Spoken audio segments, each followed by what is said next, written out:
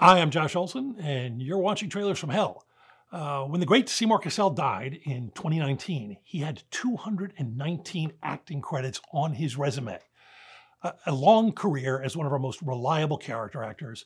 He was one of John Cassavetes' regulars, along with Jenna Rollins, Ben Gazzara, and Peter Falk, and he was just one of those guys whose presence alone could brighten up any movie or TV show.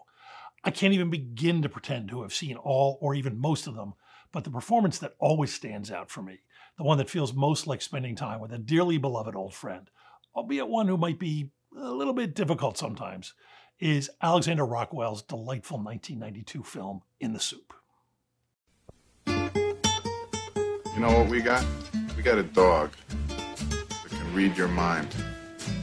In the Soup was marvelous when it came out in 1992, but it's even more joyful and wonderful now because it not only still works, it's now an amazing time capsule of the New York indie filmmaking scene in the early 90s.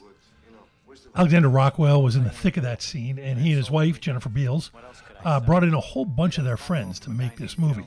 Steve Buscemi, Will Patton, Jim Jarmusch, Debbie Mazur, legendary New York character actor and character Rocket's Red Glare, and a young Sam Rockwell, no relation, all coalesce into a truly delightful grainy black and white soup song of creative ambition and dreams and joy.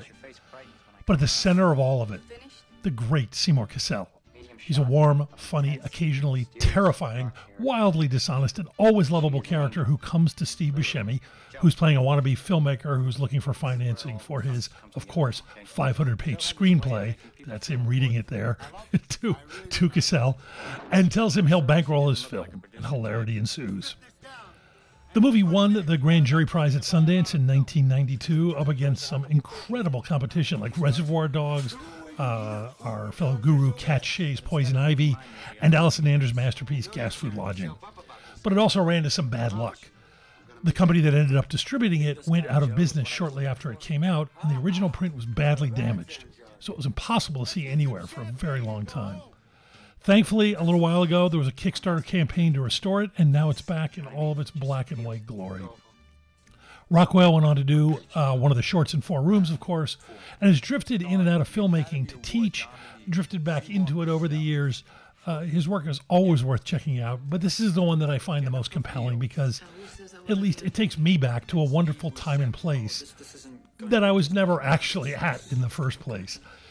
It would make a great double feature with Tom DeCillo's wonderful Living in Oblivion, also starring Steve Buscemi in what could be the same character from this film, only a few years older, and now a professional director.